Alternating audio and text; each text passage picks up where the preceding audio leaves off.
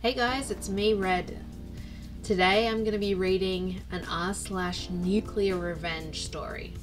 It's a pretty long one, so hang in there, stick with it, it's worth it. Before we get started, give this video a like and subscribe to my channel and turn on notifications so you don't miss any of my readings. I make videos every day, so you can always get some entertainment in your life. Okay, let's get started.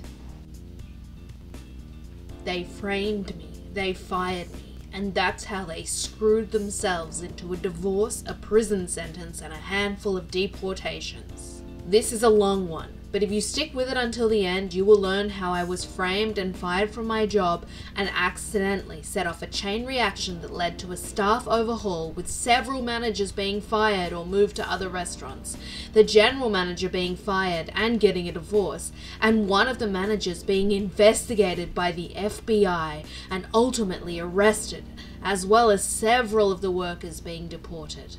Here we go. I used to work at a large upscale restaurant owned by a large corporate entity that owns several different restaurant brands. I worked there for about 3.5 years before they eventually fired me, but more about that later. First, I want to give an idea of my role there. My role at the job was a little of everything. Since the day I started working there, I took it upon myself to learn as much as possible. I was very persistent with management when I wanted to learn a new department.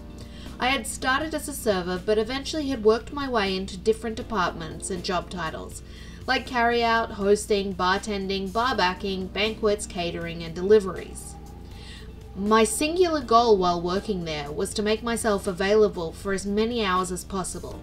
I was being paid about $12 an hour, though that fluctuated if I was working as a bartender or server and making tips. Eventually, it was noticed by management how I fit best into one of the non-tipped positions. I was so good at it that they decided to try me out as an unofficial supervisor over the team that worked in carry-out, catering, and deliveries, as those were all one department. I knew this was going to ultimately mean a few less hours since I would only be working one department, so I negotiated with management to increase my pay by about $1.50. Since I was taking on additional responsibilities, they were satisfied with the pay increase. I wasn't trying to get as much money as possible, I just wanted to be able to pay my bills and still have a little money left over for fun. I was living in the highly taxed city of Chicago, which is in the already highly taxed state of Illinois, so it was pretty difficult to make ends meet and still have money left to enjoy my life. I am a person of simple pleasures and I can enjoy things for long periods of time, so it didn't take much money to be happy. A video game could hold my attention for several months, sometimes even years. I had a family pet that I had brought with me to Chicago, so that counted as an extra expense. Not long after I started this position as the unofficial supervisor, I got a girlfriend, so I was also going out more often and spending money on her. With my position and some smart budgeting, I was able to afford all of this. The money wasn't an issue, but management had a high turnover rate, so the incoming managers often did not know what the department entailed or how important hours were to workers of these departments. Eventually, it was noted that our current general manager was going to be fired and replaced. The incoming general manager was supposed to be some rock star when it came to improving restaurants. We looked up his name and found him as the first search result on Google, but the entry wasn't some glowing review of his work ethic or of his impeccable ability to improve the way a restaurant runs. It was actually a mugshot and a police report filed for repeated domestic abuse. This is important later. We'll call him Harvey. Shortly after Harvey came in and started making changes, one of our best managers gave her resignation. She refused to work with him and, like an oracle, told us to expect lots of sexual harassment, misogynistic comments, and for him to eventually run this place into the ground. Not long after she left, our general manager began replacing our current managers with hand-picked people that he had worked with in the past. Eventually, all but one manager was replaced. That manager was the kitchen manager. We'll call him Fredo. Fredo had been there since I started working there. He seemed to be something of a chameleon, as in his values and ethics seemed to change depending on who his boss was. Honestly, I sort of applaud his survival instincts, but ultimately see him as a suck-up and traitor. Harvey never really replaced the manager for our department, so we ran without a lot of oversight, unless you count me as the supervisor. We didn't constantly have someone breathing down our necks about how things should be done. Our department had some hiccups here and there, but still ran really smoothly. Since we did not have our own manager, we often had to radio for a manager to come and help us out on things that needed a manager card for approval. Fredo would always be the one to answer those calls since the kitchen was closest to our department. Over time, the new team of managers started to see Fredo as the manager of our department as well. However, the hourly team that worked there still saw me as their supervisor. This meant that anytime Fredo was trying to make changes that would ultimately hurt us, the team relied on me to mitigate these disasters or to negotiate with Fredo and to let us do our jobs the way we had already proven worked really well. Over several months, Fredo and I would butt heads dozens of times. He and I were constantly arguing about how important hours were to the workers in this department. He had it in his head that we should be living off tips like servers, but since most of our orders were carry-out, they came in through Grubhub, and Grubhub doesn't tip. We didn't have a lot of deliveries in a day, and the tips we got from these were maybe $10 if we were lucky. But splitting $10 4 ways doesn't add up to a lot. It just showed that Fredo had no clue what he was talking about. Eventually, we had a meeting with Harvey, Fredo, and all the workers of this department. It was marketed as a chance to voice all our grievances and concerns with the changes they wanted to make with no chance of retaliation. So the workers did exactly that. They talked about how Fredo was trying to cut hours even though he isn't our actual manager. When it was brought up that they were attempting to hire someone to be the manager, the team suggested that I take over since I had already been supervising them and running things smoothly for the last several months. I was also the one that management consulted with when writing schedules, as I had an understanding of the days some workers could or couldn't work depending on their school schedules or family life. I could see that at the moment it was suggested that Harvey and Fredo made the decision on the spot that I had to be gotten rid of. Although they didn't say it, I could see the look they gave each other and instinctively knew that my days at this place were numbered and my job was going to be getting the axe one way or another. They made a bunch of promises to us about not cutting hours. They told us they would stop sending all but one person home early and only leaving one person to clean everything and close up by themselves, as this wasn't a small department and was simply too much for one person to do alone while still meeting health and safety standards. They promised that whatever hours we were scheduled for, we would work. We weren't trying to be unreasonable, so we told them that we usually have 3 or 4 people scheduled to work our department. They could cut 2 of them early, but we always needed at least 2 people here to help close properly. The promise was made that they would always have at least 2 closers. However, only about a week later they started sending all but one person home early again every night. One night they tried to do it while I was scheduled as the closer, and we had just returned from a massive catering event and there was an unbelievable amount of cleanup left to do for one person. When Fredo came in and tried to send everyone except me home, I stepped up and told him that he was consistently breaking the promise he had made to us during the meeting. He looked me square in the face and told me to stop complaining about it, and if I was going to keep trying to talk to him about breaking his promises, he could easily find someone who could work my shifts. I quickly realized that this was an assassination attempt on my job. He wanted me to press it further. So I backed off and started cleaning. I ended up having to stay way late, and that meant overtime pay anyway. I got a write-up for that since we aren't allowed to work overtime without a manager's approval.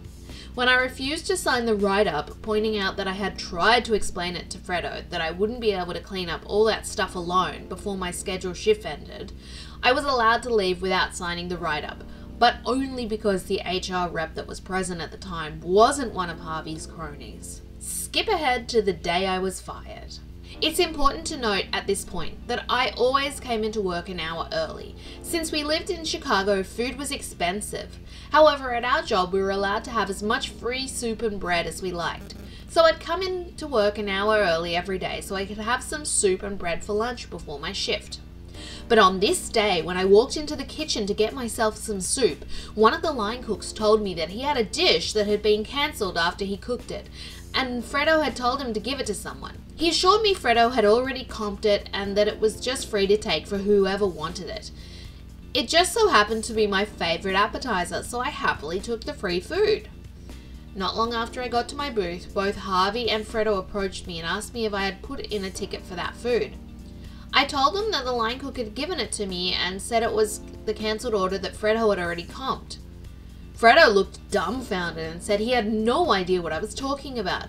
So Harvey told me, "I think you know that's theft.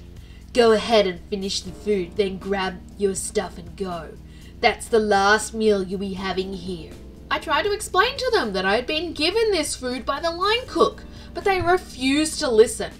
So I offered to take them to the kitchen to clear it up with the cook. But by the time I had gone back to the kitchen with them to talk to the line cook, he had already gone home for the day. I had no choice but to gather my stuff, say my goodbyes and head home. On my way out, I told the people working in my department what had happened, exactly as it happened. They were shocked and angry, but mostly sad to see me go. I decided that on my way out, I would stop by the accounting office and pick up any tips that may have been dropped off for me that week, just to make sure I didn't get screwed out of that money. Before heading down, I had a gut feeling to just set my phone to record, and I stuffed it in my pocket with the camera rolling. Although the video was entirely black since it was in my pocket, I did manage to get a pretty muffled recording of Harvey and Fredo's voices through the door, discussing how things had gone as planned and how they had been trying to get rid of me ever since the meeting with my department. I knocked on the door and they hushed up before opening it. They asked what I was still doing there and I asked for my tips. They gathered what was in the safe for me and handed it over. Despite my anger rising at what I had just heard, I decided not to burn this bridge just yet, because perhaps I could nuke it later. I offered a handshake to both managers, thanked them for the opportunity to work there, and left, making sure to pull my phone out of my pocket and record the front of the restaurant with the sign showing its name and logo. Working in a restaurant, you learn to always cover your own butt. It's true for most jobs, but something was just telling me I would need this all later. If I was being accused of theft, I wanted to be able to prove it wasn't true if ever it came up in future job interviews, which is exactly what happened and where this all started going nuclear. On the train ride home, I sent some messages and made some posts on some local groups on Facebook saying that I had just been fired and that I was looking for a job as quickly as possible. By the time I got off at my stop, I had already set up an interview for later that day. I was offered the job about 5 minutes into the interview, but after going over the details, it didn't sound like it was for me, so I turned it down. I interviewed a few other places and found one that was a damned good fit, with a hefty pay increase compared to my previous job, and I wouldn't have to deal with customers. It was an auditing job for a logistics company. However, during the interview with the manager of this job, he mentioned that he had already called my previous place of employment and spoken with the general manager, Harvey. Harvey had told him that I had been fired for theft.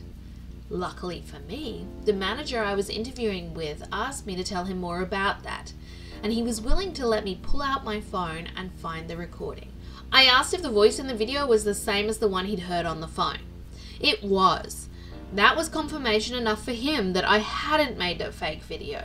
He listened to the two managers in the video admit that they had set me up and watched it to the end when I showed the front of the restaurant complete with the logo and name. The manager interviewing me, who we'll start calling Dean, hired me immediately and asked me to send him the recording. I did. I thought that was the end of it. About 7 months later, after settling into this job quite nicely, HR sent out a "Welcome all our new team members" email, which listed all the newest hires, some facts about them, and had pictures of them all. They sent these out every time they hired a new round of people. One of them, Thomas, was a former co-worker who had worked with me at the restaurant. We had worked at the host stand together, so I was pretty glad to see someone I knew and liked coming into the team. I sought him out at his desk and went and said hello and asked why he left the restaurant. He hadn't left willingly. He'd been laid off because the company was under investigation. It had started as a relatively small matter. The corporate entity that owned the restaurant chain had received an email with an attached video. My video. That had been filmed from inside my pocket. That was cause enough for corporate to send someone to investigate internally. Thomas was pretty surprised that I hadn't heard anything about it, since there had been numerous attempts to get in touch with me. As soon as he said that, I logged into the old email I had used when I first applied for the job at the restaurant. I had at least 24 emails asking me to come in to discuss my employment and termination. I never replied. I just didn't care enough anymore. I'd also changed my number since then, so they hadn't been able to contact me by phone. Thomas continued explaining that before corporate had sent someone, Harvey and Fredo had talked with my department and tried to offer them all a small pay increase to spin a corporate story about how I was incompetent at my job and failed to live up to my duties. The day the corporate auditor showed up, there had been a small exodus of people from my old department. They quit on the spot in front of the lady from corporate, let's call her Audrey, and made sure to rat out Harvey and Fredo before leaving. Strike one for both of them. Strike two came a couple of days after Audrey showed Harvey and Fredo the recording that had kicked all of this off. They denied it vehemently, but there was no mistaking Harvey's voice. It's unique. Not only that, but the video also picked up their voice and mine when we shook hands and had a friendly parting of ways, which was something they had already bragged about to Audrey, thinking it made them look better that we were able to part on good terms. This wasn't the actual strike two. That came when it was clear they needed to be separated. So Audrey sent Fredo to work at another restaurant owned by our parent company and temporarily demoted Harvey to manager. This tore them apart. They had once been an inseparable evil team, but the pressure of the investigation must have pushed them over the edge. They ended up at each other's throats on Facebook, on a public post on the company page. The post had since been deleted, but Thomas explained it as the following. Fredo had been pictured in the Facebook post on the restaurant page, and Harvey had made a passive-aggressive comment about how Fredo shouldn't even be in the picture since he had been moved to another restaurant due to misconduct. Fredo saw this comment and said something along the lines of, "At least when people Google my name, I don't show up as the guy that punched his wife." To which Harvey responded, "Very funny, from the guy who's cheating on his wife with Janet's sister." Not her real name, but Janet was the girl they appointed to officially supervise my old department after they fired me, the unofficial supervisor. Fredo replies to that by saying, "Like you haven't tried with half the waitresses. They all have stories about you trying to screw them." The post was deleted, but not before it had been seen by Audrey, the auditor. That was officially strike two. Strike three came the next day when Audrey started interviewing the female waitstaff and bartenders, seeing if any of them could confirm that Harvey had tried to make a move on them. All of them were interviewed separately. Several of them had similar stories. Every girl that confirmed Harvey had made a move on them all said he had offered to be their sugar daddy if they would send nudes or stay after closing to fool around with him. Harvey was fired, but that isn't the worst of it. Audrey the auditor wasn't just some random woman from corporate. She was the old regional manager for this area and had personally hired Harvey's wife as the general manager of another restaurant in the city. So she called up the restaurant Harvey's wife worked at and told his wife everything she had learned from the female waitstaff. We learned later that they had gotten a divorce over him trying to cheat on her after she'd already given him a second chance to change after he had beat her. I don't know what compelled her to give him a second chance after something like that, but she sure didn't give him a third. After firing Harvey, the line cook who had given me the food was interviewed by Audrey. I don't know how it came up, but at some point he had let slip that he was an illegal immigrant. She had his file in her hand with an Illinois ID and social security number on file, so this confused her and she pressed him for more information. It turns out that Fredo had some connections and he had his own miniature black market going on where he would have fake social security cards and IDs made for illegal immigrants he was hiring at reduced wages.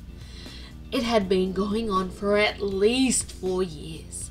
Needless to say, this is a felony. With the potential PR nightmare that she was likely dealing with, she felt she had no choice but to alert the authorities. Local PD enlisted the help of the FBI since some of the evidence led them beyond the jurisdiction of the local police. Fredo was arrested and quickly gave up the names of the people working that he had sold social security cards and IDs to. I'm not sure if he gave up all of them, but he did name drop about 14 people. And of those 14, at least half were deported by the time Thomas had been let go. One of them was the line cook that had given me the food the day I was fired. Thomas went on to explain that it had all started with me being fired, but I never sent that recording to corporate. I'd only sent it to Dean when he'd hired me. I asked him about it and he told me he had sent it to his wife since she was a lawyer. He wanted to see if I had a case to maybe sue my old job, since what they had done was wrong. But he also remembered that when we had first talked about it, I had said I'm not the type of person who would try and make millions off an entire company because of the mistakes of 2 buttholes. But I'd also said it would be pretty sweet to see them lose their jobs too. So his wife had been the one that sent it to the legal team at corporate HQ of my old restaurant job. My boss showed it to his wife, who'd forwarded it to the real head honchos of my old job. They were both just trying to get 2 scumbags fired for what they did to me, but ended up pulling a thread so long that it didn't end until there were sexual harassment accusations, revelations about managers cheating on their wives with girls related to people they had placed in positions of authority, a divorce, mass layoffs pending investigations, a staff overhaul, an FBI investigation into what could be considered black market dealings of falsified government-issued documents, and at least half a dozen deportations, probably as many as 14. Whew, that was an epic story. Congratulations if you made it to the end. Please comment down below and say what you thought of the story, and like the video, and don't forget to subscribe to my channel. Thanks so much for watching this Red by Red Nuclear Revenge video. Have a great day.